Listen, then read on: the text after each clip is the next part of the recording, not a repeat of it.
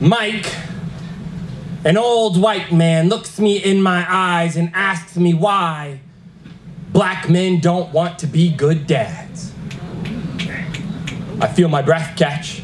My fingers curl into a fist, every muscle in my body begging to answer with might, with fight. See, there's this home video where my dad is lying on the couch, 6-month-old me on his chest, and I start to cry. And he picks me up, gives me a gentle kiss on the cheek, and holds me upright with a shh, shh, shh, shh, shh, shh. With my feet planted on his chest and his hands holding me upright, he is doing everything he can to keep me calm, to keep the hunger at bay. Now, I watch home videos and wonder what little black boys are supposed to do when there is no one there to hold them up when the hunger gets to be too much. See, I have never met a black man who wanted to be a bad dad, but plenty that didn't know how to be anything else.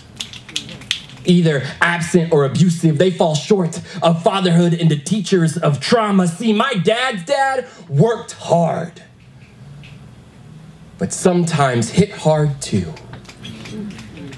A Southern man better understood by his hands, and he raised 5 kids this way. And on the day that he raises his fist to his wife, my dad jumps on his dad's back, all lightweight and lanky, pounding fists against father, because my dad knows what's worth fighting for. See, my dad taught me what's worth fighting for. So on my 16th birthday, when I am crying in bed because my girlfriend is carrying our baby inside of her like an unexpected gift, I find the strength to tear up the receipt. No returning to cinder, I will fight for this fatherhood. And even though